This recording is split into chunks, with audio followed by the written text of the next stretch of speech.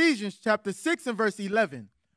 Put on the whole armor of God. It said put on the whole armor of God. You don't put on armor to go to the grocery store. You put on armor to go to war.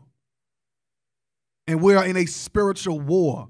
We are in a war for our souls in these last days. That ye may be able to stand against the wiles of the devil. That ye may, the wiles or the tricks, the deceptions of the devil, of Satan, who in this flesh would be the so-called white man. For we wrestle not against flesh and blood, but against principalities, against powers, against the rulers of the darkness of this world, against spiritual wickedness in high places. Guess what? And they playing on a whole nother level.